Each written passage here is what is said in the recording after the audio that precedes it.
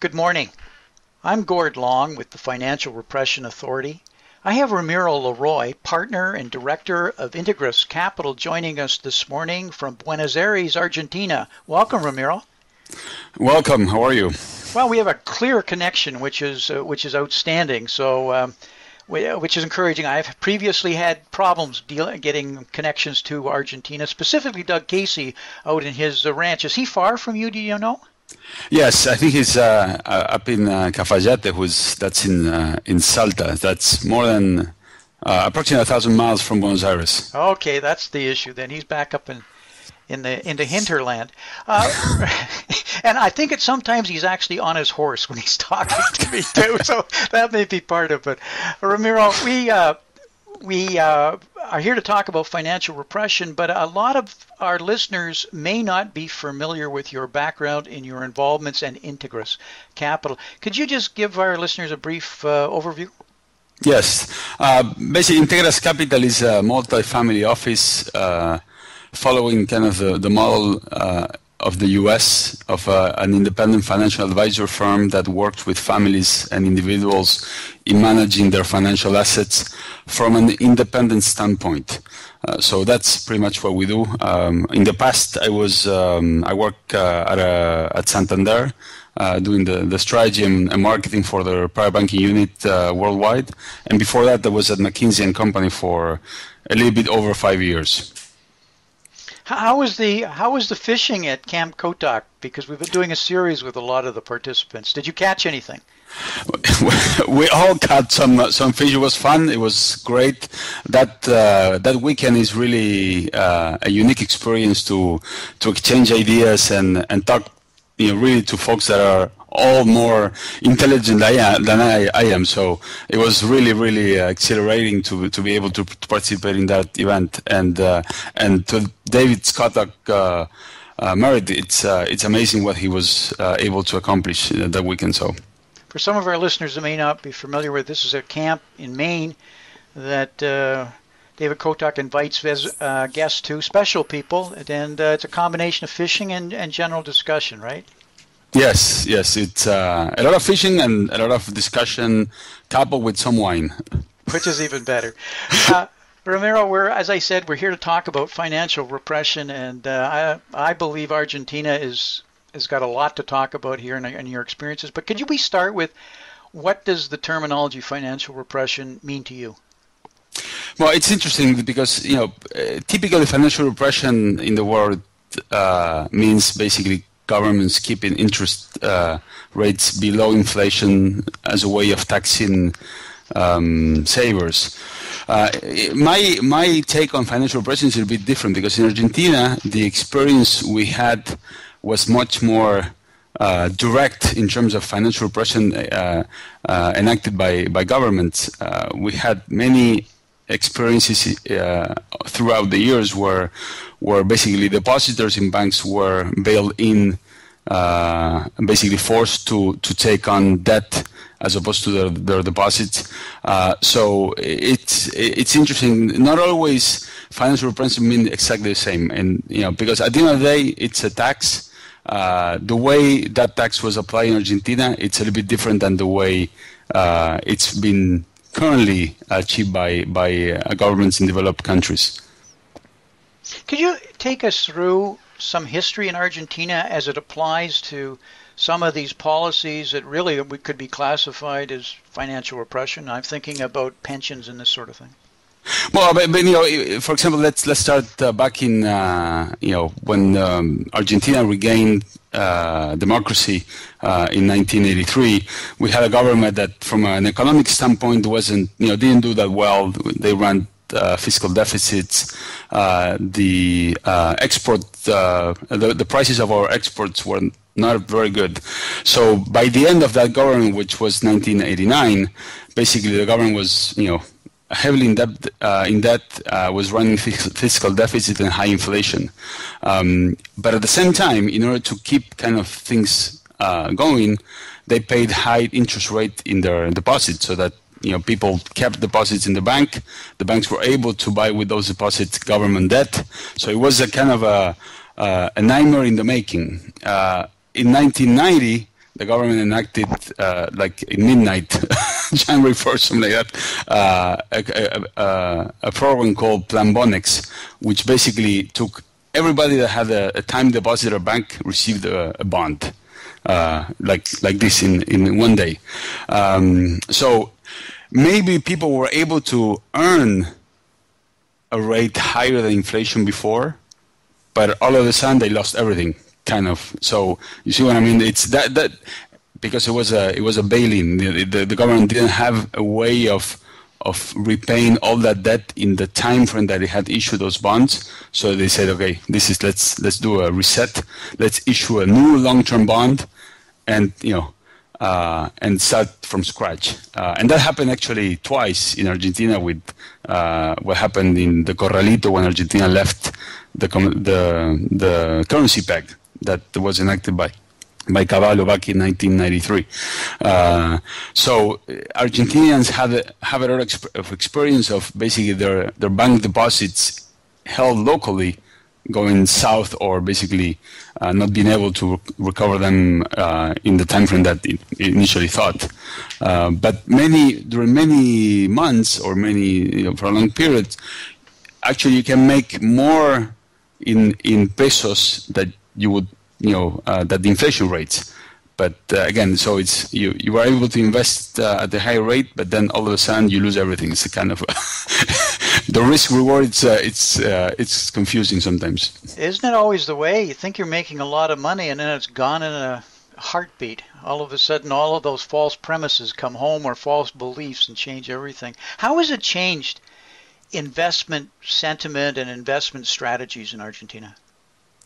Well, these two examples that I just gave you basically generated a huge impact in the mindset of investors. So now it's very difficult for a family to have a substantial portion of their financial assets held locally or held exclusively in the banking sector, because of the previous experience that we had. So even though the rates that you could earn with the time deposit are relatively okay, people are not very comfortable with the risk that they are taking, not only because of the devaluation that could happen, but just because people had bad experiences about recovering those deposits. So families here, and pretty much everybody has developed other ways of storing wealth, from real estate to buying gold, to buying US dollars, physical US dollars. Argentina, after Russia, is the country that has more physical dollars in the world, believe it or not. It is not strange to go and buy a proper, like a house with a bag full of dollars here, and then the more you go up the ladder in terms of wealth, most of the folks tend to have their assets outside of Argentina as a way of protecting those assets, not so much earning a higher return, really more about, I don't want to lose this. So store of value is something that's really understood by most of Argentinians at all levels, high and low, and how to have strategies and thinking around this. Definitely. Just to give you a sense, this morning in the largest newspaper from Argentina, or one of the largest, page 1 of the economic section is 8 strategies not to lose your wealth in the upcoming depreciation. So it gives all the tools what you should do, and because there is an expectation that the government will have to devalue in the next months after the government change.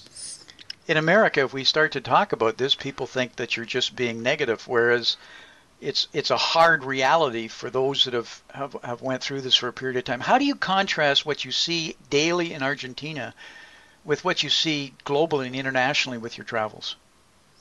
Well, the mindset is what I'm thinking of. No, it's interesting because a lot of people compare, at least in Argentina, for example, what the Fed is doing in terms of expanding the balance sheet as a way of, to some extent, confirming that what the central bank here in Argentina is doing is kind of okay, but it is really completely different. My take, and I know, kind of the financial repression that U.S. tax savers and European tax savers are going through now, it's horrible and I think it's wrong.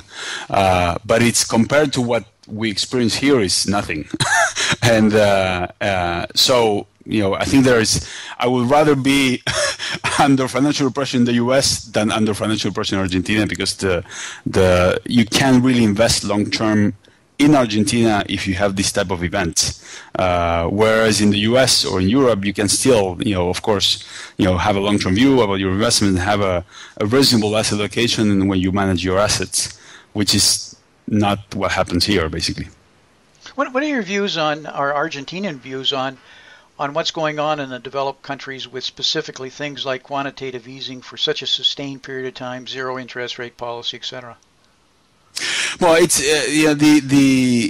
I think my take is that they didn't go all the way in terms of quantitative easing, and this may be a shocking statement, but here when we do quantitative easing, we just finance the deficit by expanding the monetary base. So in the U.S. they kind of went halfway. Because of course you can't, it's against the law. You can't really, finance the deficit by just printing money. But at the end of the day, if you want inflation, we have plenty of history of how to create inflation in Argentina. So,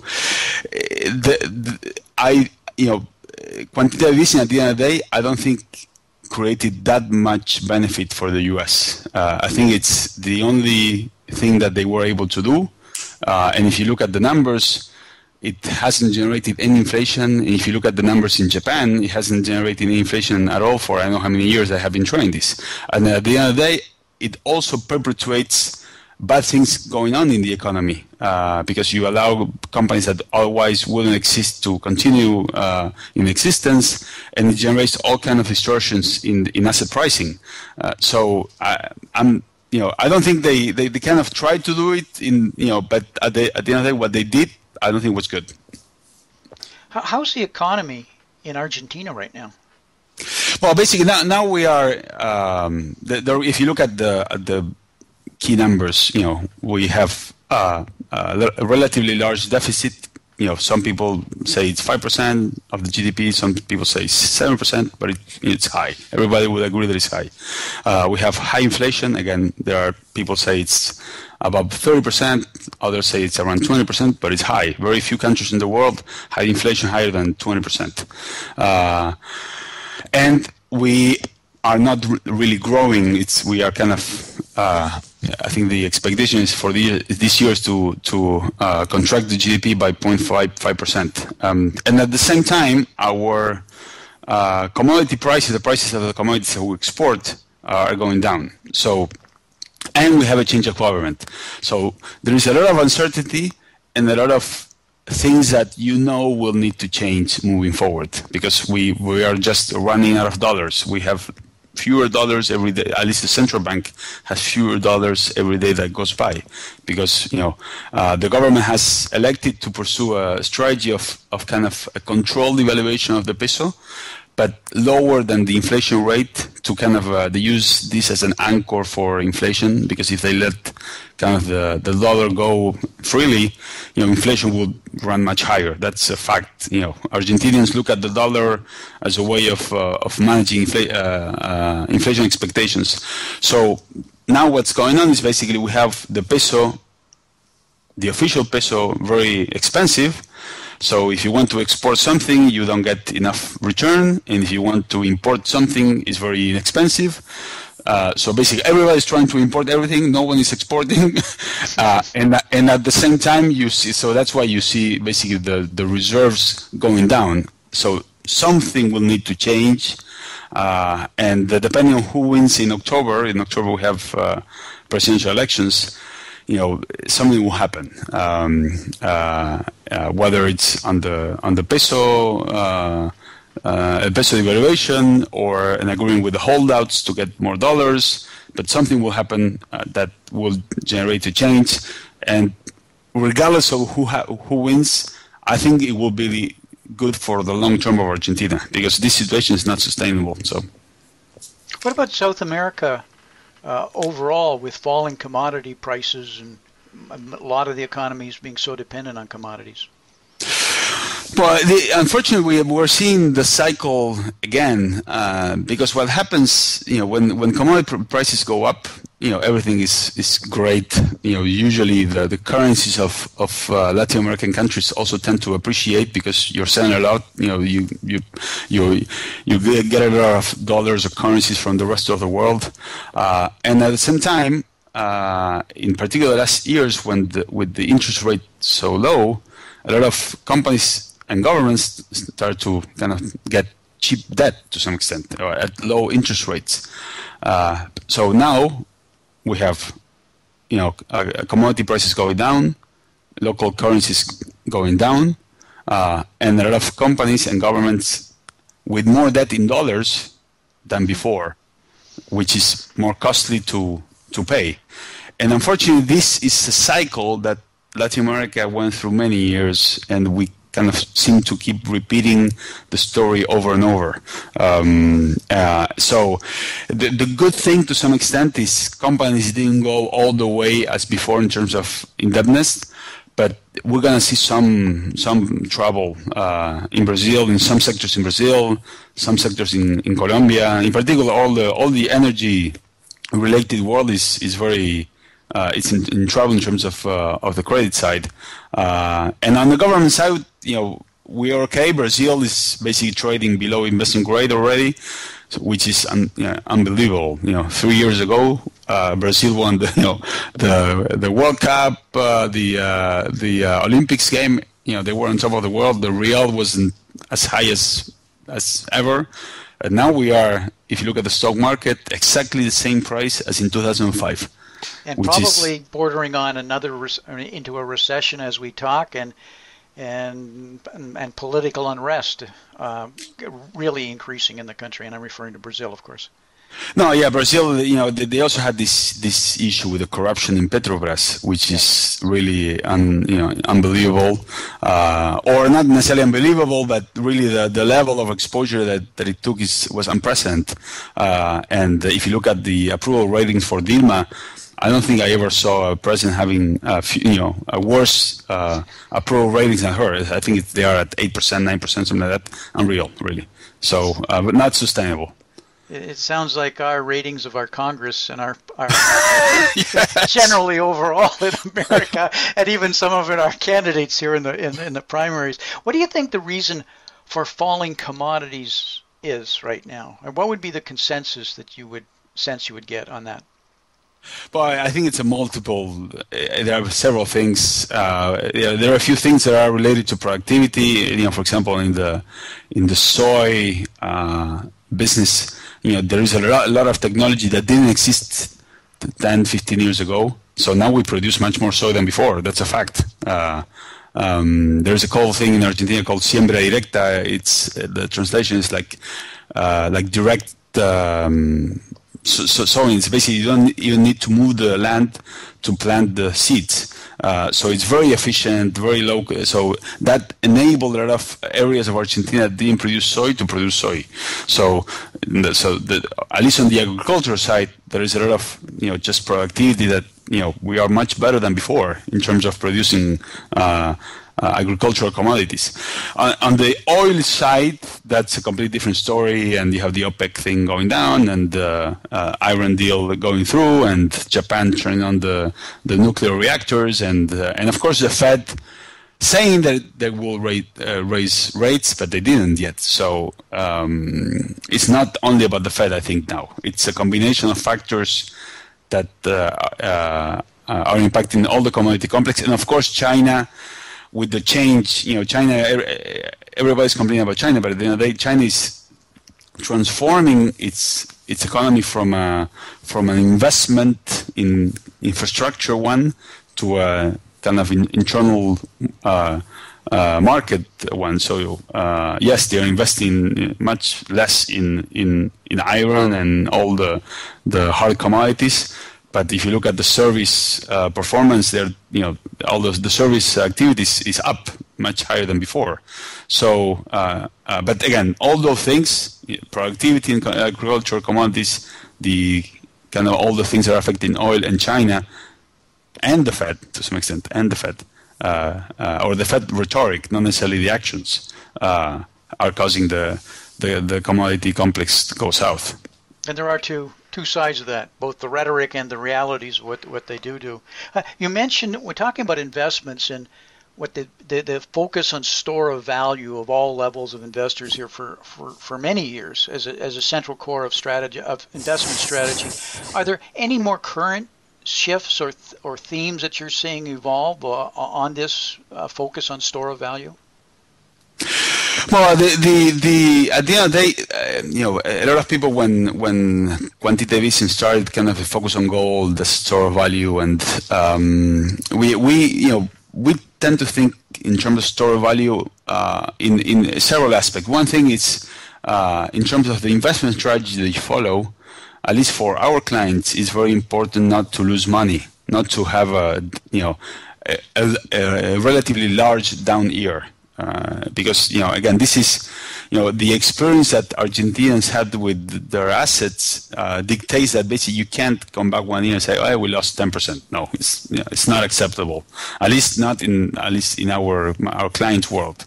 So that thing also dictates what type of investment policy you can implement, because the traditional investment approach of a U.S. bank or a European bank, where you have a typical asset allocation, doesn't really work with at least our clients. That's one thing. The second thing is we are very cautious about in which banks we put money, and so we are always looking at the health of the financial institution where we invest our clients' assets. Because at the end of the day, 2008, yes, was an exception, but you don't want to be going through another exception not properly prepared to be at the right place. So we monitor that very regularly, and it's one of the core tenets of what we do here, and of course then the type of products that you invest. So it's very different to own something through an obscure fund structure that trades maybe that has liquidity every 30 days than own something where you are the actual title owner, where you can sell in 30 seconds, that has full liquidity. So we tend to favor assets that are more liquid, that are direct, that have no hidden fees, because again, we don't, this is as you said, the kind of the store of wealth of our clients, and we don't want to go back with a situation where this fund really, we have a lockup now, we can't sell. Come on, doesn't happen. So I think the experience between the combination of the experience in Argentina and the experience of 2008 really shaped the way we manage assets today for our clients. I really sense from everything that you're saying that, and I've read, Argentina is actually at least 5 years ahead of a shift that I believe is coming to many of the developed worlds because of your previous experiences. And it's interesting, not just the store of value, but even the focus on liquidity of these assets. No, yeah, it's for us it's paramount, and anyway, it's something that we definitely, for example, in the 2008 experience, and I'm sure you've heard of this. Several of the hedge funds, we are still collecting side pockets of those hedge funds. So we are in 2015. So that's not okay with us. So as a rule, we don't invest in things that can end up in a side pocket.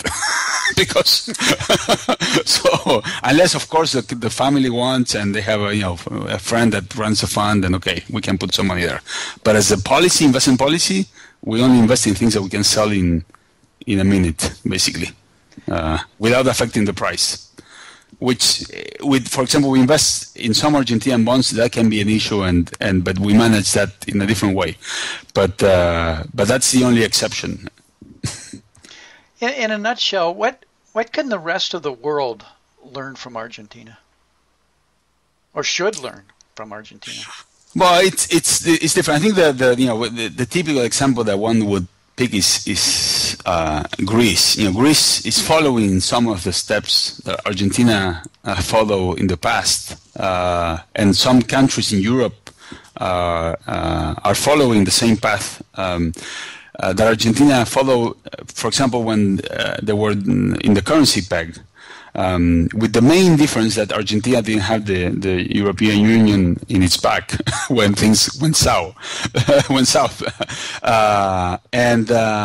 if you look at the things that Greece did or Cyprus did, they're all those were recipes that Argentina implemented at some point or another to try to contain the crisis, like capital controls or even bail-ins of creditors, of bank deposits, like what happened in Cyprus. So really, at the end of the day, it all goes back to the fiscal side. There are very few countries that can run a fiscal deficit on a sustained basis without running into trouble. The only one is really the U.S. because it has the reserve currency and everybody wants dollars. But if you are Argentina and nobody wants your peso, you can't really be running fiscal deficit always. It doesn't work. You end up with inflation, and you end up basically destroying value for everybody at some point. Usually in a shock type scenario. So if you are Greece or Spain or Italy, you can't be running fiscal deficit forever, because it just doesn't work. And I go back to what John Mauldin always says, or in his book about Europe, you really can be in a monetary union with so much fiscal imbalances, because history has proven that those things end bad. And again, as long as people want your currency, you may be okay, and as long as you have other folks that can lend you because you are special, like for example Greece, you are special because you're part of the UE. But those things cannot be forever. So at some point you have to put your fiscal house in order, which the US to some extent does. We had 10% deficit, or they had 10% fiscal deficit in 2008. Now it's much more controlled. But I think the key thing the key lesson for Argentina is, you can't really be really running fiscal deficit forever, trying to finance those with your currency and pretend that nothing happens. It just doesn't work.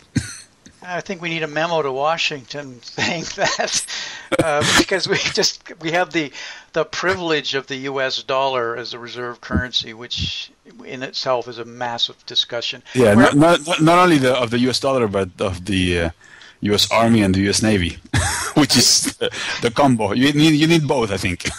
Well said. J.P. Morgan was very clear on that, about protecting his investments in South America and saying, well, that's what I have a Navy for. But that was many years ago. Well, Ramiro, we have to wrap. We're up against our hard line. Can you tell our listeners how people could learn more about Integras' Capital's investment strategies, and the approaches that you've taken?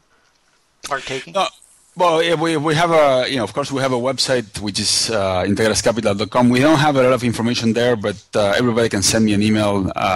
We have a contact link there, and we can definitely talk. We have, as you said, or maybe you mentioned this, but we have clients from the U.S. actually that work with us. So not because of relationship we had in the past. But definitely will be welcome. Thank you very much for the time. We're going to have you back, maybe next year after the next fishing trip, and see how well your fishing improve. But thank you for the time, Ramiro. Much appreciated. Thank you, Gordon. Thank you very much. Talk to you again. Bye. Bye.